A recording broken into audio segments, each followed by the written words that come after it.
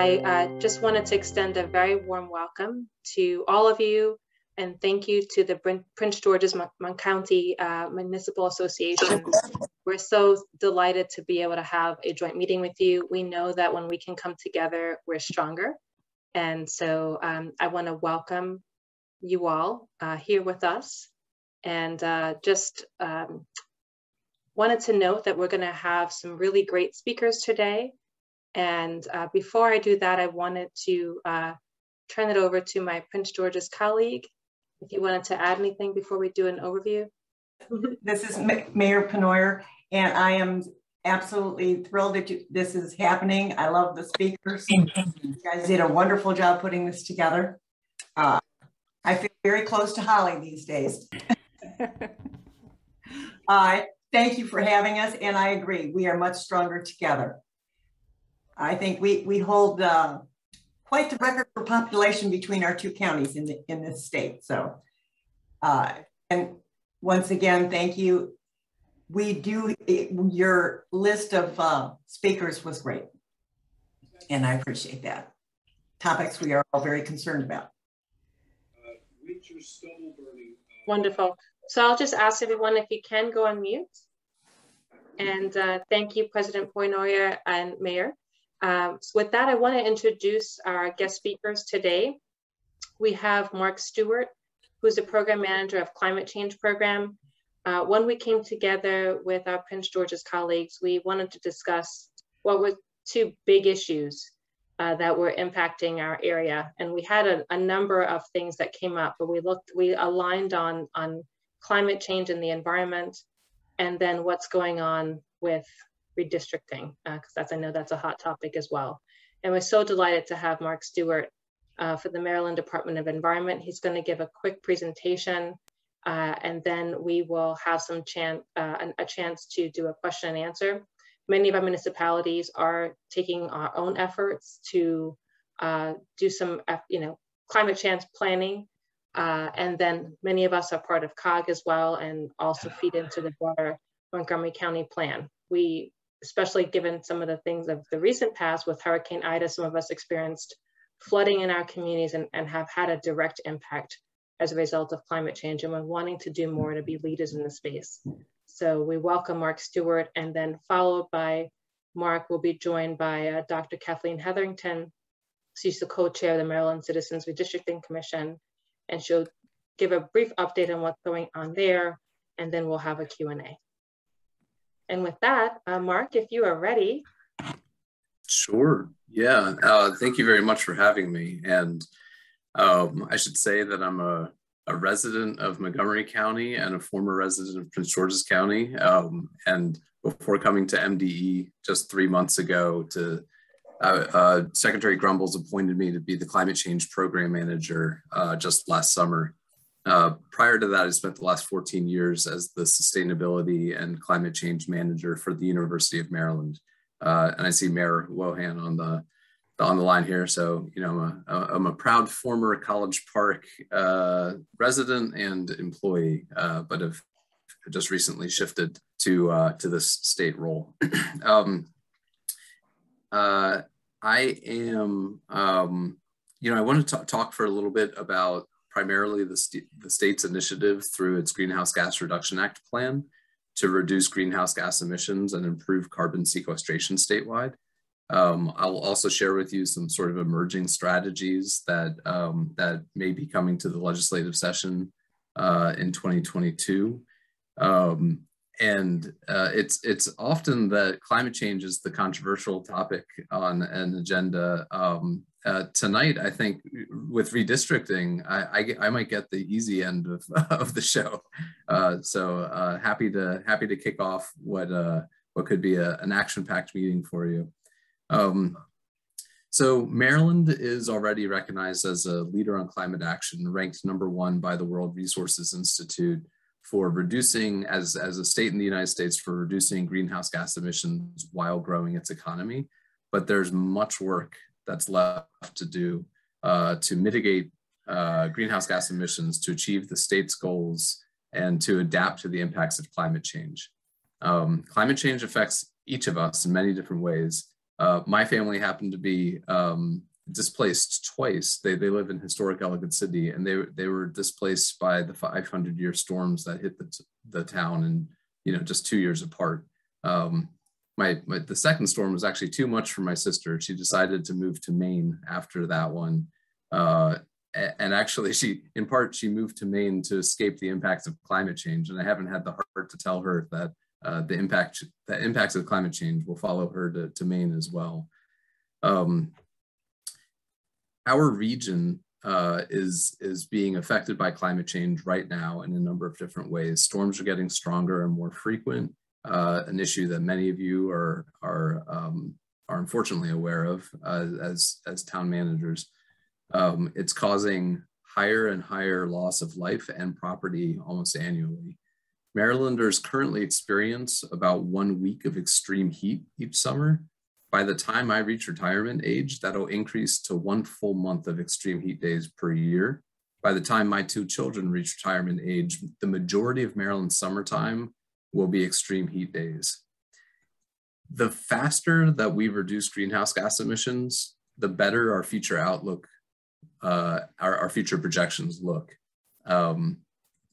So action is important, but we also must recognize that a lot of this is baked in to the climate system. The planet will continue to warm for likely about 100 years following the end of our release of massive amounts of greenhouse gas emissions into the atmosphere.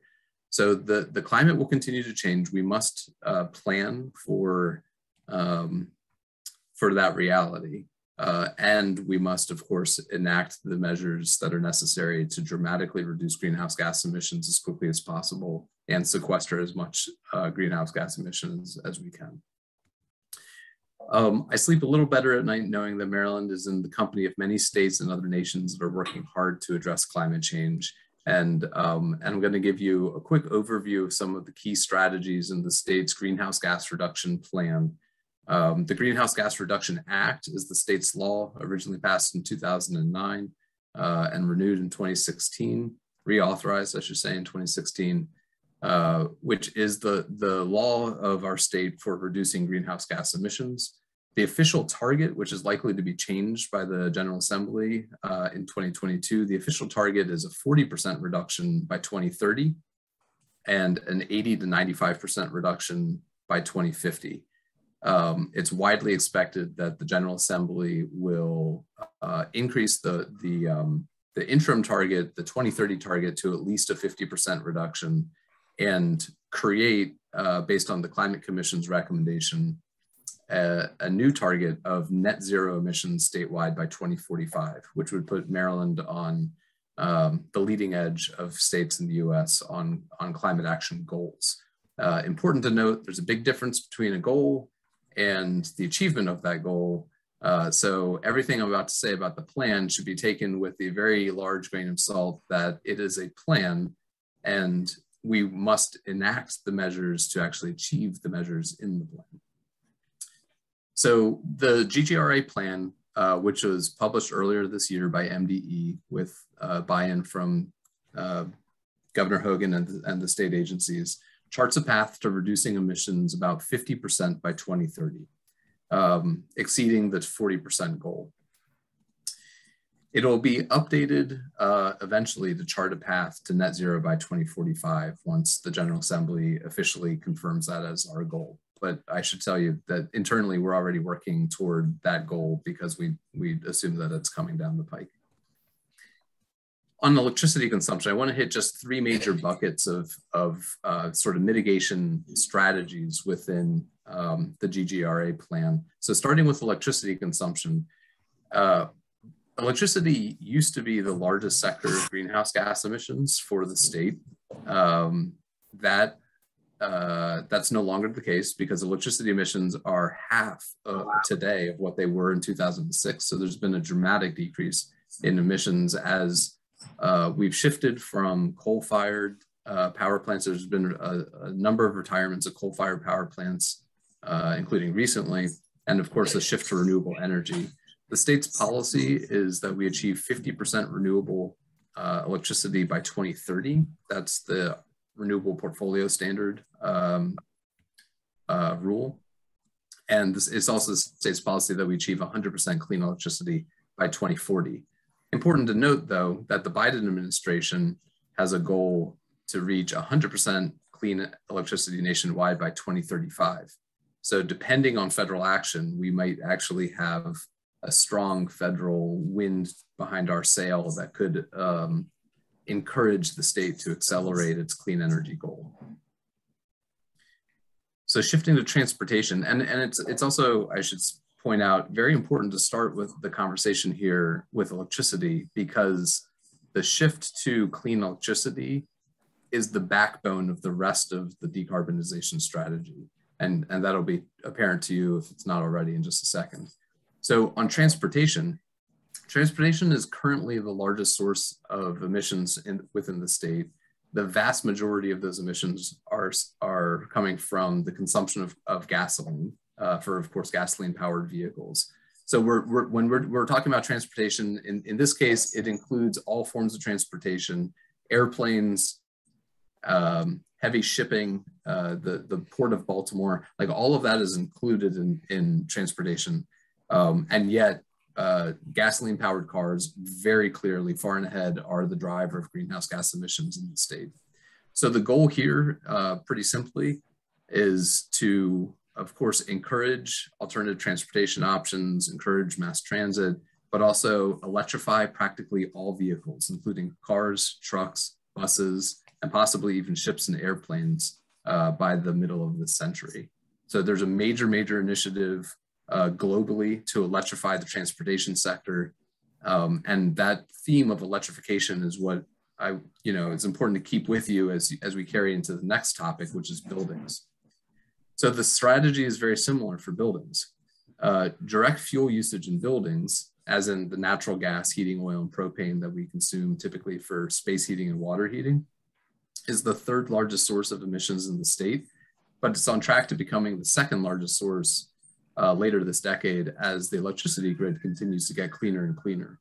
The goal for buildings is the same for transportation, which is electrification. The GGRA plan calls for replacing fuel burning equipment, especially space heaters and water heaters, with electric heat pumps, either air source or ground source. If you're not familiar with a heat pump, but perhaps you're familiar with an air conditioning system, a heat pump is the same thing. It's just that you can reverse the cycle so that whereas an air conditioner is moving heat from inside of your home to outside of the home, a heat pump just is able to reverse that cycle to move heat that is in the ambient air outside into your home. Century-old technology. Perhaps some of you are heating your homes currently with heat pumps.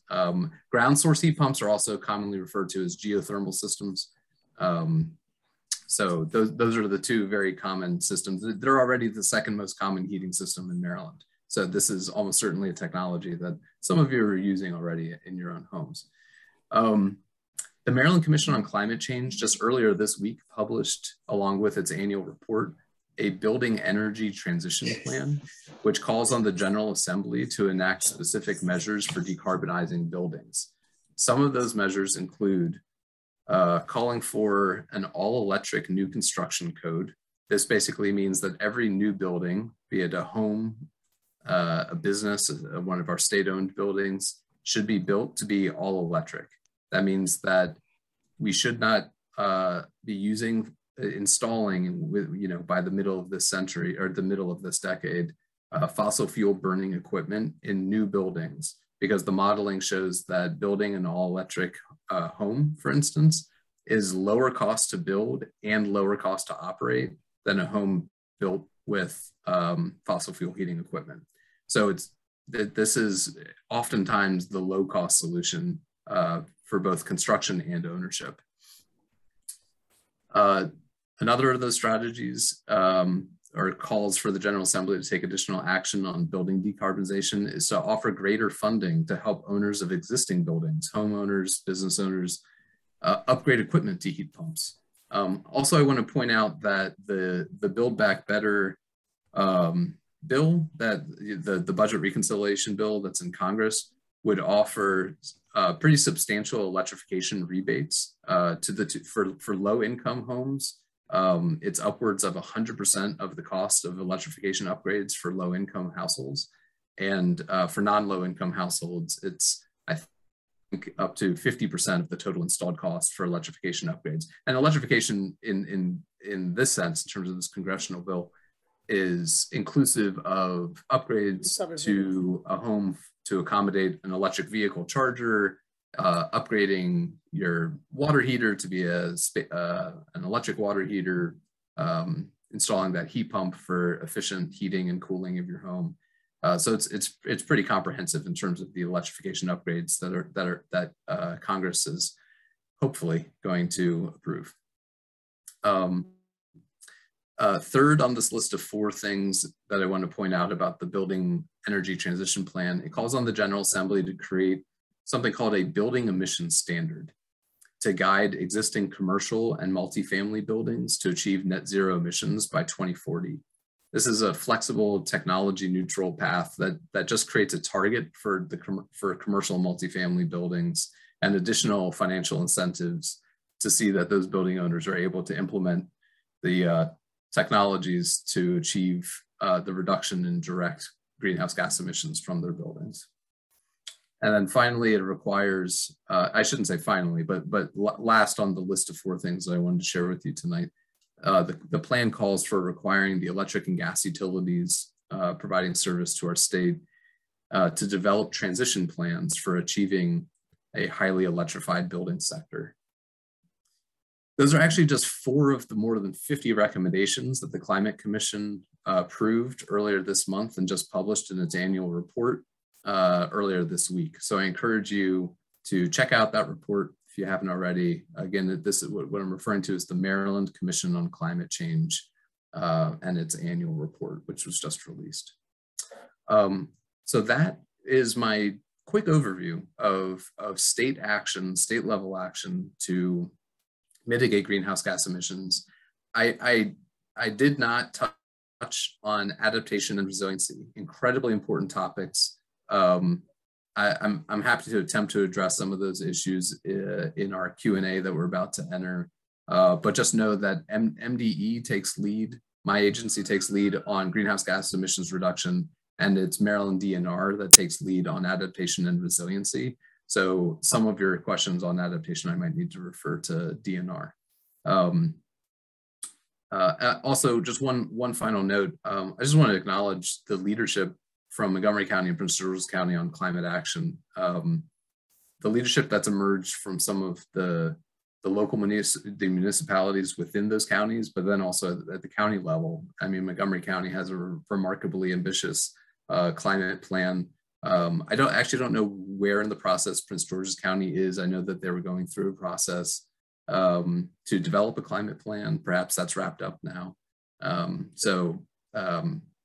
The state would not be able to make the statewide progress that it's making and planning on making without the leadership from some of our more progressive counties. So just wanted to acknowledge that. Dr. Stewart, do you want to include a link to that document in chat? Is that possible? Yeah, sure. I'll pull it up as we do Q&A here.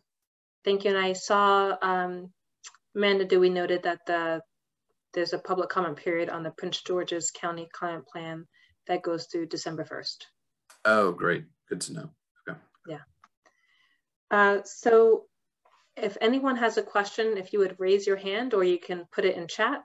Either way, if you want to speak, raise your hand. If you want me to ask it for you, put it in chat and we'll do that. I did have a question to start. Well, it's a 2-part question. One is, when you think about the municipalities, what are the top things that you think that could have the most benefit of focus for reducing greenhouse gas and emissions? That's one, because many of us are working through pieces of code and legislation that will help support climate action plan. And the second part is, sure. Is there anything that's happening at the state level in terms of grants or things that are coming through in the infrastructure bill that you anticipate that might be available for municipalities to help advance our goals? I'll address the second question first because that's the easier one. The answer is I don't know, but that's a very important question that's been floating around in my group too. So I hope to get the answer to that soon. That's really critical. On the first one, again, I think a lot about vehicle electrification and building electrification, and I think that brings to mind at least a couple of things. One is on vehicle electrification, cities, towns, places where we have residences that don't have off-street parking have a real challenge in figuring out, what's the at-home charging solution for electric vehicles. This is an issue, and I know that Patrick Wohan is a transportation expert, so he can probably educate me on what the solution there is for EV charging. But establishing the infrastructure for EV charging is certainly a challenge that can be addressed very well, I think, at the local level. And then on building electrification, I just recently learned from one of my former colleagues about a new program that Tacoma Park initiated to help provide additional incentives for heat pump adoption. And I think that the Tacoma Park program could be a great example of ways that towns and cities can help accelerate the transition to replacing fossil fuel equipment in homes with electric alternatives. Okay, I think we have a question. Xander Harcourt has Yes, a question. Commissioner Harcourt. Hi, thank you, and I appreciate you being here. Our community, I'm actually reaching out to county level people who can help us with some type of programming to increase our tree canopy, to help cool and clean the air in our community. We had some illness with a lot of trees and they had to take them out. But our areas, in most communities like mine, generally don't have a substantial tree canopy. And we're also dealing with like a lot of groundwater and stormwater issues. Is there anything that the state or any type of programs that are available? Because a lot of the routes that I would like to have trees planted, the county is saying those are state roads and those types of things. But are there programs where the state can help us go ahead and put trees in here and so we can do our part with increasing our tree canopy? Yeah, one of the great pieces of legislation that passed just last session was the Tree Solutions Now Act, sponsored by Senator Pinsky, which pledges to plant 12 million trees in the state by 2031. And there's significant funding and coordination behind that. That is actually sort of on the implementation side being coordinated between MDE and DNR, and that's very active right now in terms of being rolled out. So I don't have great answers for you in terms of tapping into those resources, but those are going to be some pretty substantial resources to incentivize and encourage tree planting statewide within this decade. So let me reach out to my colleague who's taking lead on that and see if I can get more information for this group on how to take advantage of at least that program. And I'll also ask if there are other programs that perhaps aren't coming to my mind right now that are available to you. And of course, seeing the network of folks who are here, others might have a good answer to your question that I don't have. Thank you. Councilmember Bartram. Hi, yeah, no, thank you for coming here. I guess I come to this as somewhat of a skeptic because I see what happened to the third unit proposed for Calvert Cliffs. I see what happened to Great Bay Wind in the Chesapeake Bay. And so that's on the, the reduction side. And then I see, you have personal experience with what happened in Ellicott City. And I guess at some point, knowing that we in Maryland are less than 0.1% of the world's population, that we really ought to be focusing not so much on reducing, but on adaptation and resiliency. And in Kensington, like most municipalities around the area, I'm sure we have problems with stormwater systems. And it just seems like at some point we have to acknowledge reality that, you know, we aren't going to be able to vote alone. We can certainly do our part, but the more pressing concerns are the immediate resiliency efforts that we ought to be supporting. So, and I know that you said that that's not your focus. Your focus is more on the reduction, but and just to throw out a number, I think we ought to be putting them like 5% towards reducing emissions and 95% towards adaptation, because we're not going to be able to convince China, India, and Indonesia to forego the development and the electrification of their own systems to get air conditioning and refrigeration that we already have. It's hard to disagree with you fully, considering the outcome of the United Nations conference, COP26, that there's a lot of progress that still needs to be made in having the world's largest emitters, including China and India, but also, of course, the United States, have commitments and plans and actions to back up all those things that rise to the challenge. I see it as needing to fight every front here, and I understand that at the end of the day, that looks like decisions on resource allocation. So to your point, I don't have an answer to what's the appropriate allocation of the fixed resources that we have on pressing on mitigation versus pressing on adaptation and resilience. From my standpoint, we've got to prioritize investments on all these things. The more adaptation and resilience, absolutely critical to put investments toward. But if we back off of our mitigation in Maryland and in the United States, so will the rest of the world.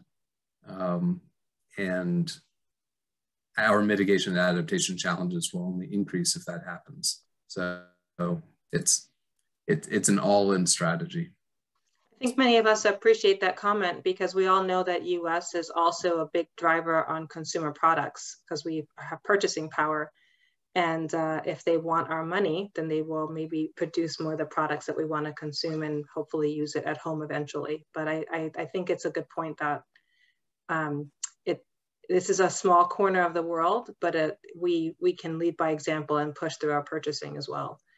I did see another question request from somebody, but I did want to ask one quick question ahead of time. You talked about EV infrastructure.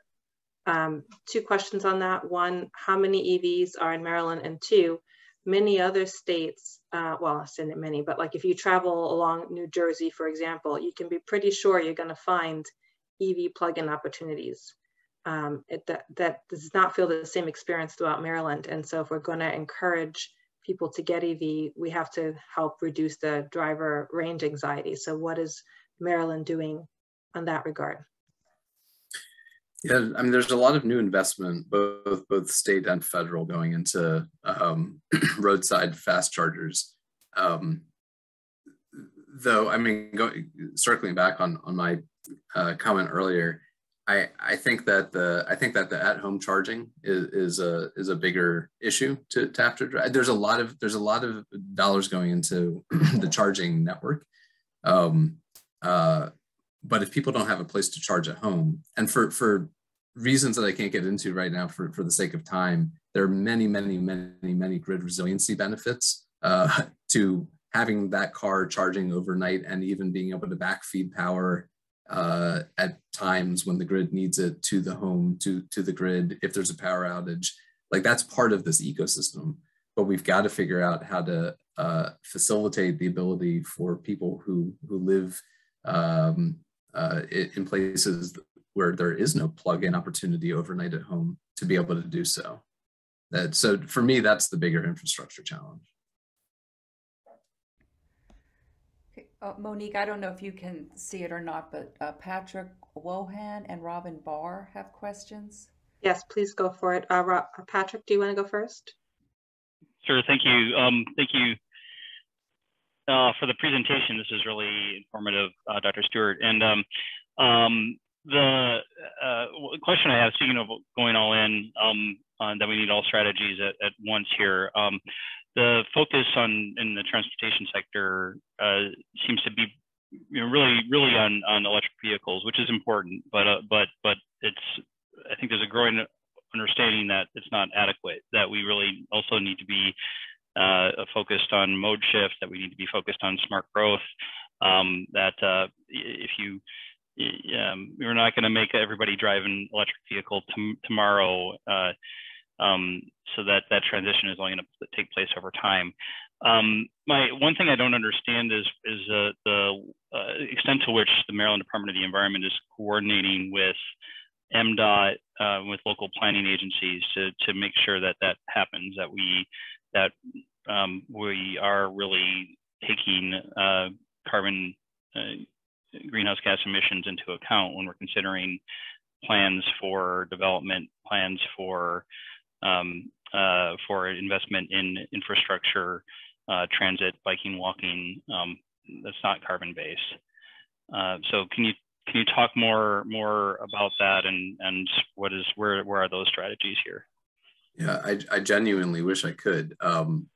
Frankly, in my 3 months at MDE, I haven't gotten enough insight to the collaboration with MDOT. In my interactions with MDOT and some of their climate focused staff, it seems that they have this very firmly in front of them on their radar, and is incorporated into their strategies. But I'm in no position to speak for MDOT, and I'm not yet in a position to know truly the answer to your question in terms of MDE, MDOT coordination on these things. Thank you, Councilmember. Thanks. Dr. Barr?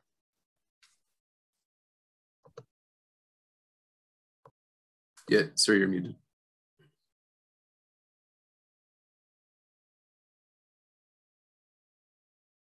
Holly, can you unmute him, please? All right. This is about research, and is the state offering research funds under this thing, like for things like direct carbon capture and storage, or other ways of taking carbon out of the air, or resiliency for that matter? Is there any money going that way? That's a good question that I should actually know the answer to because of my former role at the university. And in terms of state dollars going into those research activities, so much of the research that's happening in our research labs is federally funded. There's state support for things like the Maryland Clean Energy Center and the Maryland Energy Innovation Institute. But when you track down to are there dollars flowing into actual research projects, the truth, I actually don't know the answer to that. It's a good question.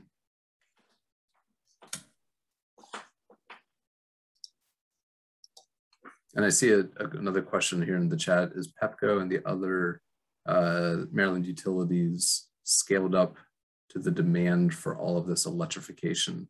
Very important question. So our modeling shows that electrification actually is likely to have just about zero grid impact through the 2020s. The impact starts to happen in the 2030s, and by the end of the 2030s and into the 2040s, it becomes much more important that the infrastructure is in place to accommodate these levels of electrification. For the most part, for the foreseeable future, for the next 10 years or so, the increased load from electrification is pretty much offset by increased energy efficiency through Empower Maryland and other programs. So it's fairly level for the next decade, according to the models. PEPCO, BGE, others are obviously very well aware of the move toward electrification, especially PEPCO DC has an electrification, but the DC has a net zero emissions plan, a plan for building and vehicle electrification. PEPCO has been working on that for a while now. But one of the reasons that it's our recommendation that the PSC require the utilities to develop transition plans is to ensure that this is done in a structured way, so that the electric utilities have solid plans for the build out of the infrastructure that would be needed to accommodate this increased level of electrification. And also, very importantly, that the gas utilities have a structured transition plan to accommodate what is essentially inevitably a decrease in total gas throughput in their system and a departure of gas customers from the distribution system, and the risk that that poses in shifting distribution costs onto the remaining gas customers. So there's some, equity and just transition issues obviously rolled into that. Thank you. Two last questions. One is, when you do find out more information about the infrastructure bill and things that may be available to cities, will you be willing to proactively send us what you know, or just keep us in the loop? Because we want to know, and if there are any important things that you hear of at the state level that would benefit the municipalities in our counties, we would appreciate the ongoing interaction with you, if that's possible. And then Mayor Woodham made a comment about just looking at other smart growth and transit. Would love to just understand more in the future about Maryland's commitment to mass transit as well. I know Montgomery County, PG County, there's been a lot of discussion about highways, and I understand that, but we also care about mass transit and building near transit stations. Yeah, for sure. I would almost certainly not be the one to come back to answer all of your transit questions. It would have to be one of our partners at MDOT. Totally understand. Just want you to put pressure on them, please. I hear you loud and clear. Yeah, I will. So let me try to get info on, funding for trees, what infrastructure bill funding means in this lens for local governments. And I'll reach back out. I think my main contact is Holly here. So I think that I'll wind up reconnecting with Holly on those issues. Thank you very much. DNR has tree programs, the Maryland Tremendous Program. I think DNR has more planting programs that municipalities may be able to tie into. Wonderful. Yeah, thank you for inviting me. Thank you, Dr. Stewart, and welcome. It sounds like you have recently, joined, but hit the ground running, and what you do matters to all of us. So we wish you well. Well, and thank you for the promotion. I don't have a doctorate. Oh, I see a MD at the back of your name there. Oh, I was on the call earlier, and they asked us to put maybe our just Maryland. On it. Yeah. No, I'm certainly not that sort of doctor. Okay. No. Thanks, everyone. Take care. Thank you. Take care. All right. So we're going to have our next speaker talk about what's going on redistricting. And so I'd like to welcome Dr. Kathleen Hetherington. She's the former president of the Howard Community College and the member of the State Redistricting Commission. Welcome. Thank you so much, Monique. It's a pleasure to see everyone tonight, or all those folks that I can see. We have a nice crowd here tonight. It's an honor to speak with you, and I'm going to try and put almost a year's worth of work in 20 minutes. But just so you know that a lot of what I'll be covering tonight is available on the web under redistrictingmaryland.gov. So a little bit background about me. I am the recently retired president of Howard Community College. I was president for 14 years and worked at the college for 22 years.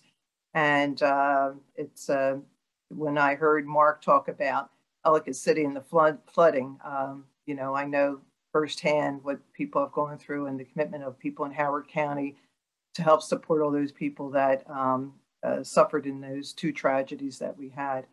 So it was interesting for me just to hear his presentation.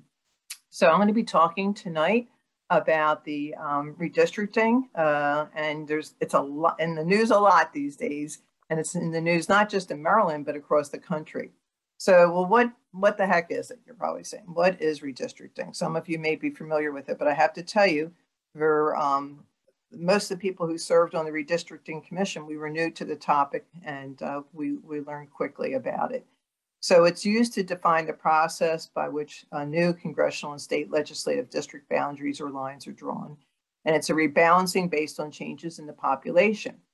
And this happens every 10 years after the completion of the United States Census, which was done in 2020.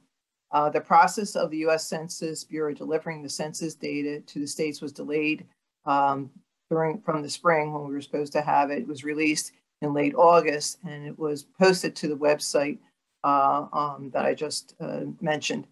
In Maryland, inmates in Maryland prisons are counted at their last known address, so that also that data had to be adjusted to reflect that. And we received that data in around the end of August, early September. So once that final data is adjusted, the drawing of the boundaries based on population was able to get started. So how you're represented in Washington, D.C. and Annapolis depends crucially on the redistricting process. And over the past decade, as I'm sure you've experienced in both your counties, some areas have gained population and some areas have lost population. And the census provides detailed data that shows how many people live in each specific area of the state. So often we're asked, well, what does apportionment or reapportionment mean and how does it work? Well, reapportionment is the process by which each state is allotted a certain number of Congress people in the House of Representatives based on the population of the state. And Maryland currently has 8 congressional districts, and this number did not change based on the apportionment total for the state, which was released by the Census Bureau back in April. And each congressional district has to have substantially the same amount of people. So in Maryland, that means that we have to have 772,153 people per district.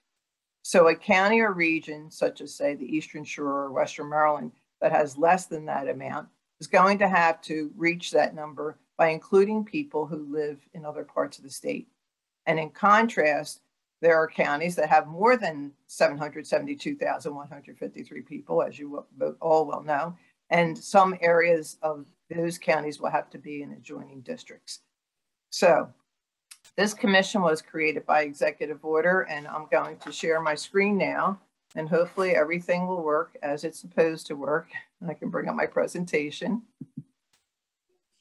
All right. So I want to first, before I go into this executive order that was issued, talk a little bit about the executive order. And our duties were to comply with all state and federal constitutional legal registry requirements, including the Voter Rights Act. And I'm not going to highlight everything, but just a few things. Be it geographically compact, include nearby areas of population to the extent practical, respect natural boundaries and the geographic integrity and continuity of any municipal corporation, county, or other political subdivision to the extent practical. And what we weren't allowed to do, it's in the executive order, it reads, we could not account for how individuals are registered to vote, how individuals voted in the past, or the political party to which individuals belong, or the domicile or residence of any individual, including an incumbent office holder or political candidate. So that was very much part of what we had to keep in mind. So just so you see, back in January, that's when Governor Hogan issued his executive order, and he formed the Maryland Citizens Commission on redistricting. We were charged with creating the congressional and legislative district lines. And we had a mix of Democrats, Republicans, and independents. The 3 co-chairs, there was 1 Democrat, 1 Republican, 1 independent. And then we had to choose from over 400 applications, the other 6 people who would serve on our commission. And we try to, in doing that, have a representation of different counties throughout the state to the extent possible that you can do with 6 people. And one of the most important things, and I think the thing that we're very proud of, is that we wanted to make sure that the process was totally transparent. So everyone who wanted to see the work that we were doing could, and they could engage in the process.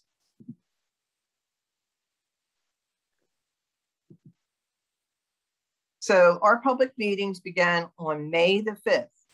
And we had a number of meetings among the commission members just to discuss process. And those meetings were made available to the public. So the public wasn't necessarily testifying during that period of time, but they could see the discussions that we were having. So we had 3 rounds, and the first one was held June 9th through the 28th of July. And they included 8 regional meetings, and the public was able to come in and share their thoughts and concerns regarding redistricting in advance of the census data that was released. And I talked about the constraints that we had with the late arrival of that data. Not only were they able to do it publicly if they wanted to testify, but people could also submit written testimony, or they could come into the chat, which many people did. So then following that, we had round 2. They went through most of the month of September. And for the most part, our meetings were held on Wednesday evenings at 6 o'clock. And they would go from 6 to 7, sometimes 8, sometimes 8:30. And we always made sure that people had to sign up in advance, but if someone wanted to sign up that night, they could sign up via the chat, and we would admit them into the presentation so that they could give their presentation. So round 2, that's when we had 4 statewide virtual meetings. And this is when Marylanders could submit their own maps and also present them to us with live testimony. And also we had many maps coming to us, I'll give you the data in a minute, with written testimony and maps. So they were able to do their own map submissions. And during round 2, we received 70 citizen map submissions, which was pretty impressive.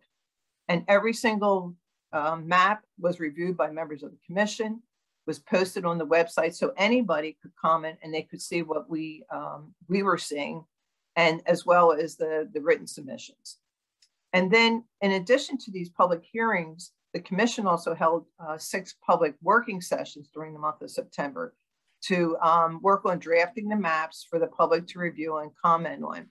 And we had to keep in mind, as I mentioned, the Voting Rights Act and the American, and we were so lucky to have Professor Pursley from Stanford Law assisting us for making sure that we were complying with the Voter Rights Act. And as I said, he's a nationally known expert. So then we moved into round 3, and we were mindful that we had to get our work done and submit this by early November to the governor. So I have to commend the people who worked on the commission, because it was, the majority of us were working during this time. And we were doing this in addition to our day jobs. And so it was challenging, but the attendance was pretty much 100% at every single meeting from every single member. So then we moved into round 3, and these meetings were when the public could testify about the maps that we, the commission, drew based on the information that we heard from the citizens of Maryland. So when you put them all together, we received 86 public map submissions, and we had a portal where people could submit it through the portal or email.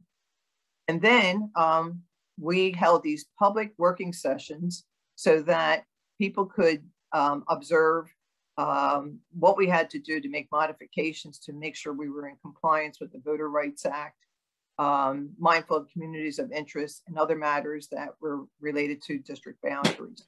We were very responsive to public reaction.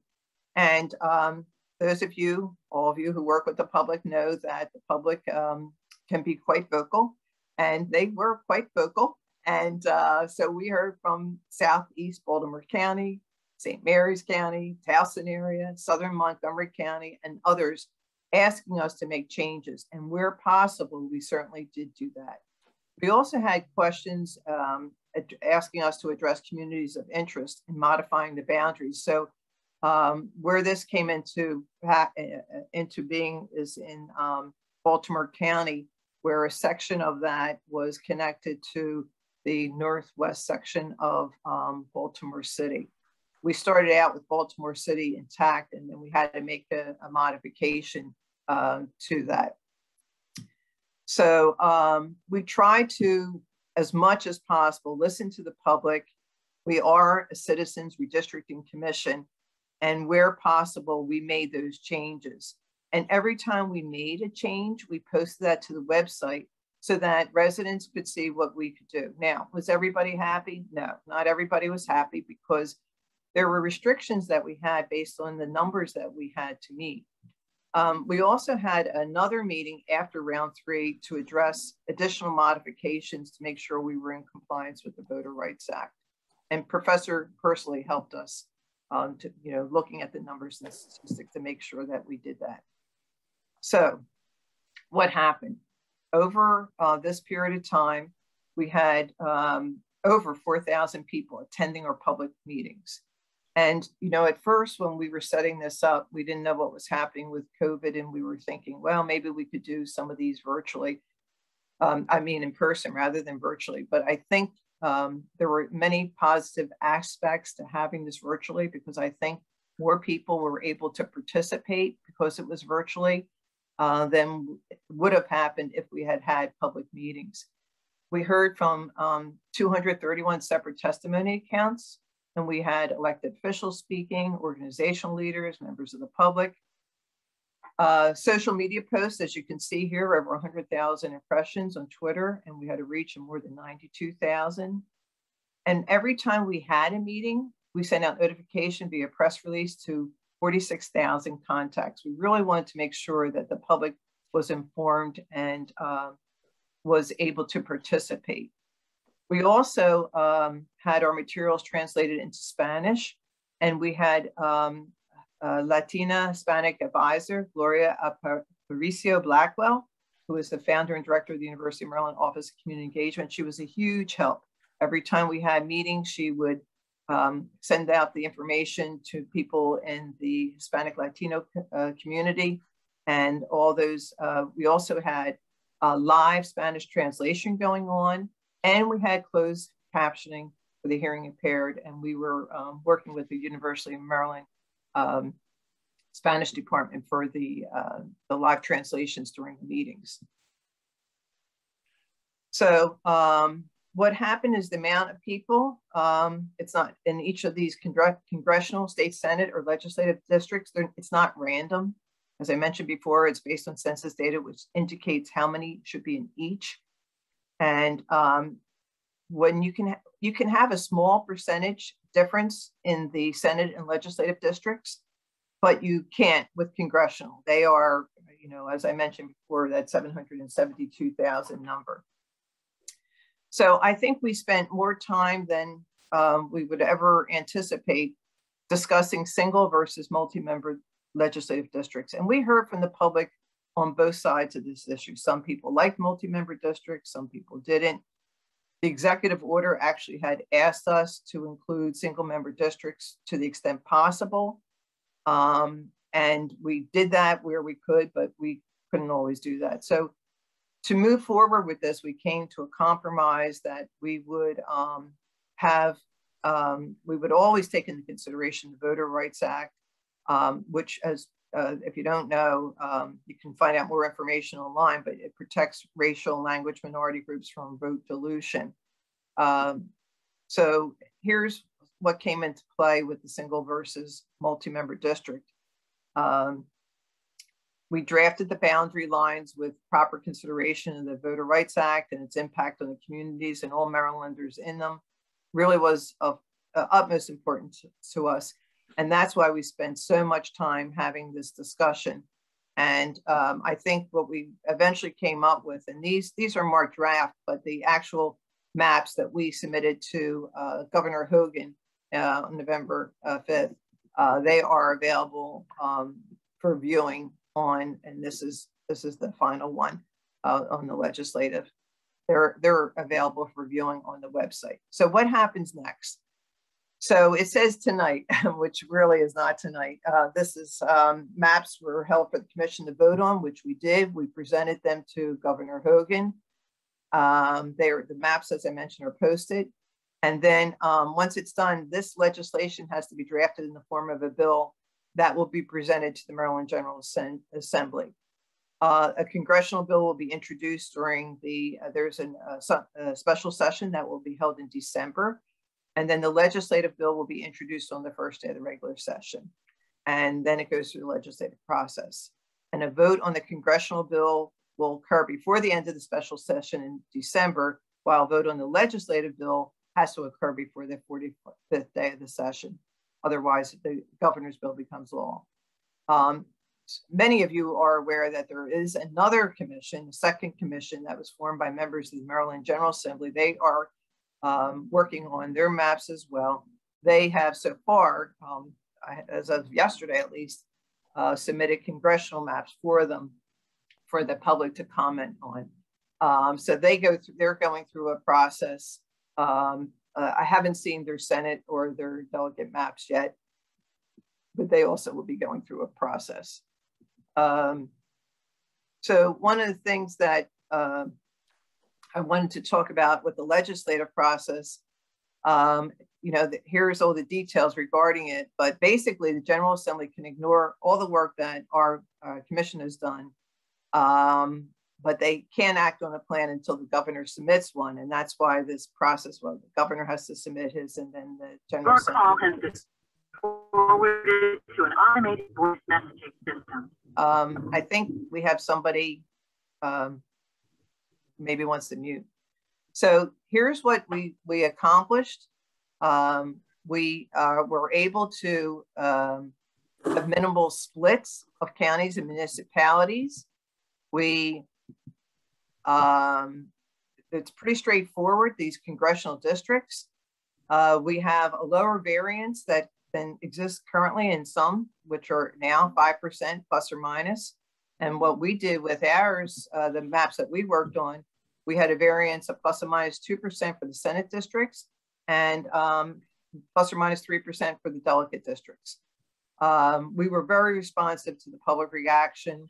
I mentioned that we revamped the maps based on what we heard from a number of Maryland citizens. And we have received an A for partisan fairness from the Princeton Gerrymandering Project, which is a nonpartisan organization for the draft proposed congressional and Senate maps. I found out that they won't be reviewing the delegate maps because they have, if I understand it correctly, they don't have a standard for delegate maps, but they do for congressional and Senate. So right now we're working on the final report, and our commission members are participating in that. I mentioned these are the folks that were involved, and I mentioned them already. And I wanted to highlight these are the people who served on the commission. They were from Baltimore City, Baltimore County, the Eastern Shore, Montgomery County. Jonathan Busfield was from Montgomery County. I mentioned I was from Howard County, Frederick, Prince George's, Judge Williams. Some of you may know Judge Williams from Prince George's County. So it was a pretty good representative group, as much as you can have with 9 people. So we'll see what happens. It's really up to the legislators now. And with that, I'll take any questions that you may have.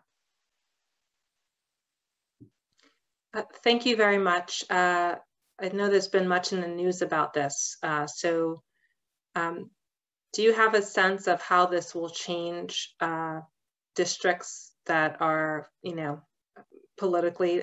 That's what I know I've been hearing, and I've heard concerns about potential drawing of maps based on trying to change that. So I did also see the Princeton Gerrymandering Project, excuse me. So just wanted to give a sense of what your thoughts on some of those perspectives that have come out in the news.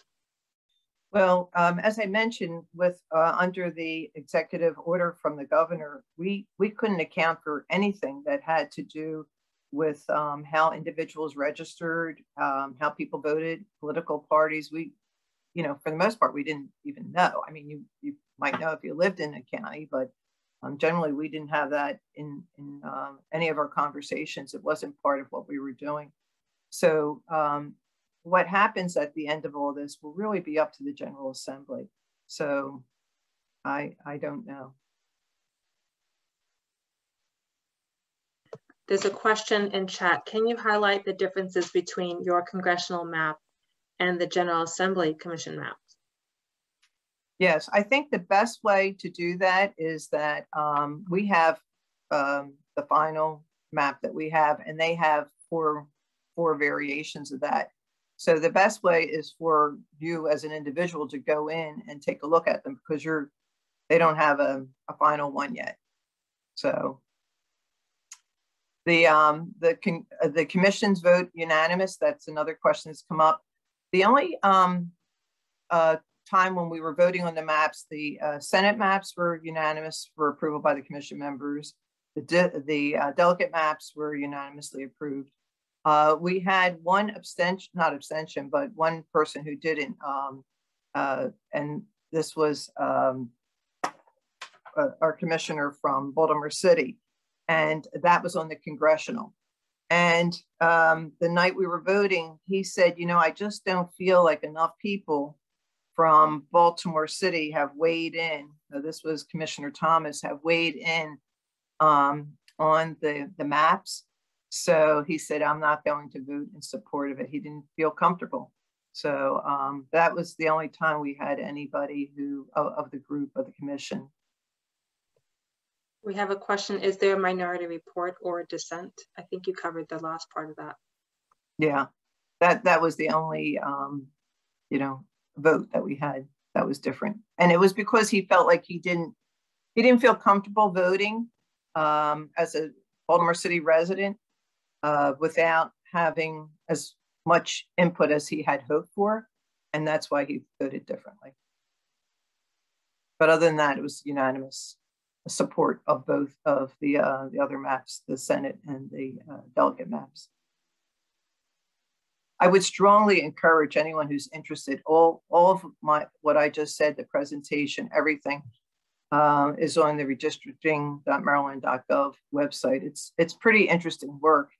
And for those of us on the commission who had really no experience in this, it was really encouraging to see the civility in which this process was conducted, because in some states, the commissions they've abandoned it. They couldn't come to any consensus. They couldn't work together to come to any kind of conclusion. And I will say that the members of the commission acted in a very collegial manner, and we were very open and transparent and really clamoring to hear from the citizens of Maryland on this process.